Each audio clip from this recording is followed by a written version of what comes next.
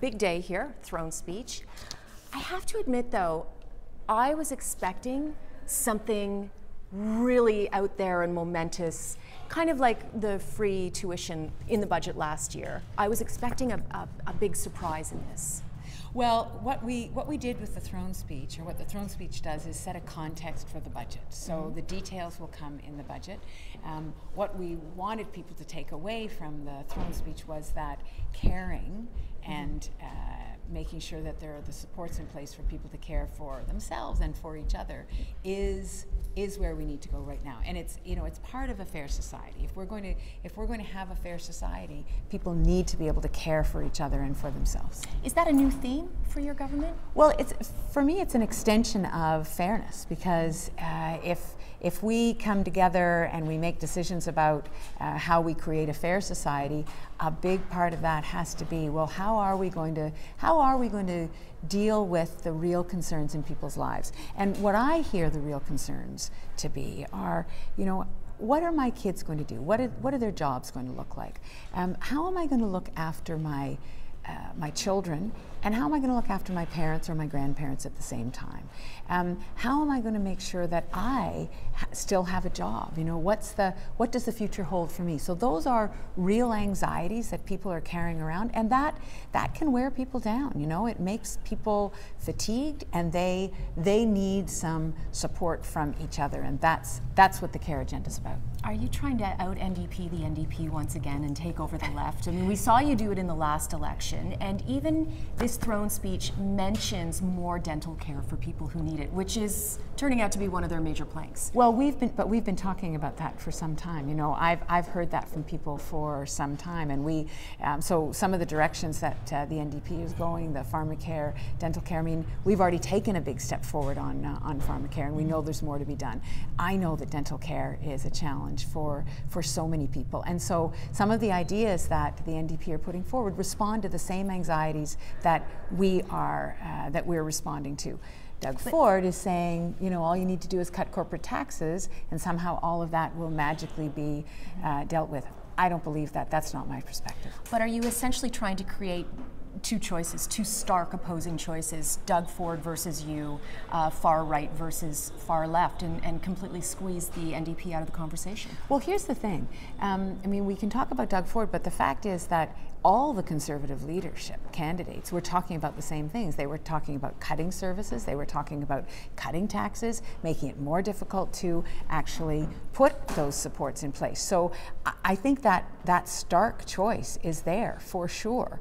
And it's a choice between someone who's saying, I'm just going to cut taxes and that will look after everybody's needs, and a government, a party that's saying, you know what, there are real challenges that people are facing in their day-to-day lives. We need to deal with them. Yes, we've done a lot, and the speech from the throne laid out the things that we've done, whether it's free tuition or the OHIP Plus for kids, a higher minimum wage, but there's more that needs to be done. What did you mean about lowering the cost for childcare? Are we looking at a Quebec-style system in the budget coming up?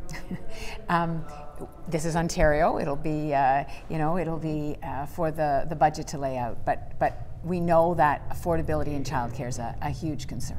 Let's talk about the $8 billion deficit that is going to be in the budget.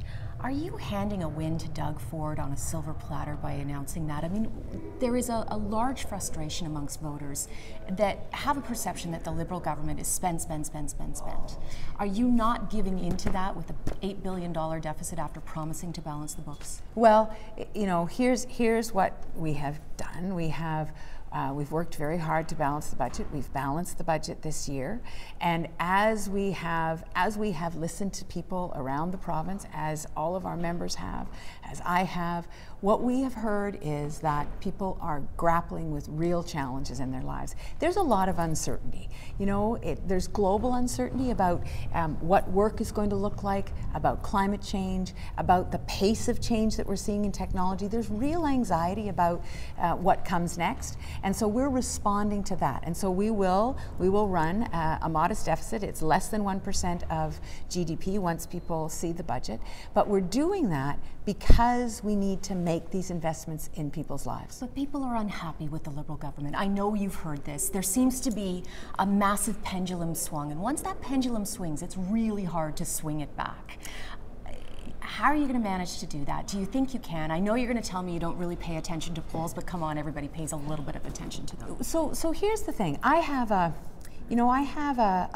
personal and a political experience. I'm one person who works with a great team, and my experience is that people want to come together to do the things that are going to help one another. That is my experience. I got into politics, as you well know, through publicly funded education, which I think is such a cornerstone of caring for one another and of our democracy.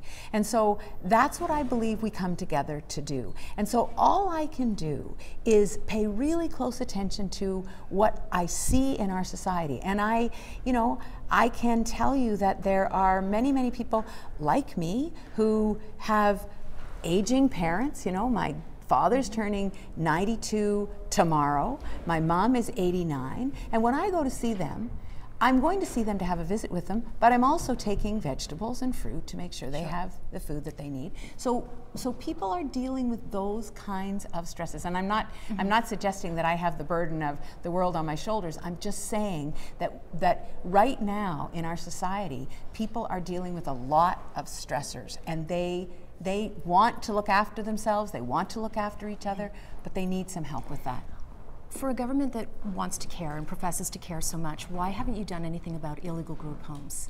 At the end of last year, I was doing an investigation into them and found appallingly terrible conditions. People were dying in them, and yet the OPP put out a report well over a year ago, and your government's done absolutely nothing on this. Well, the ministry is looking at how we can, because what you're talking about is regulation. Right, and why not regulate? Well, and again, we're looking at what we can do to make sure that there is better control over the way people are. But you've had years Cynthia, to look at this. It actually goes to what I was just saying, which is people with developmental disabilities, people living on the margins, need more support. Yes. What you're saying is actually consistent with what I am talking about, which is that there are still people, and I get that there's more that we need to do. That's exactly what the throne speech is about. But the Liberal government's had 15 years to do something about this, and the problem has only been growing.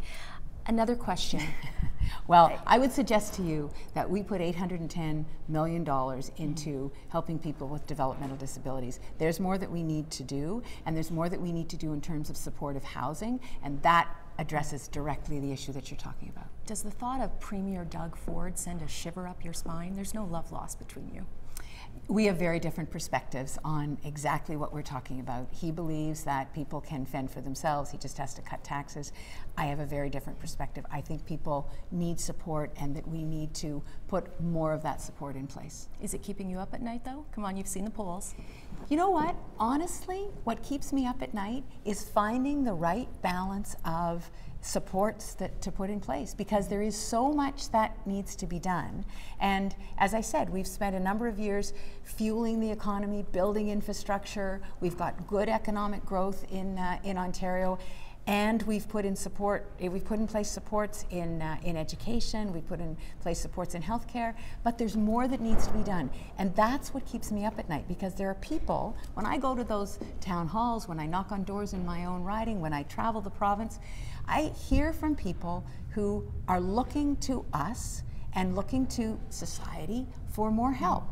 They're looking for more support, and that's what this is about. So my last question, because I'm getting the wrap behind me, and as you mentioned when you arrived, I always save my best for last. And I'm going to end this interview the way I ended an interview a year ago. We were standing right about here, and I said, when does a politician know it's time to say enough and that it's time to leave?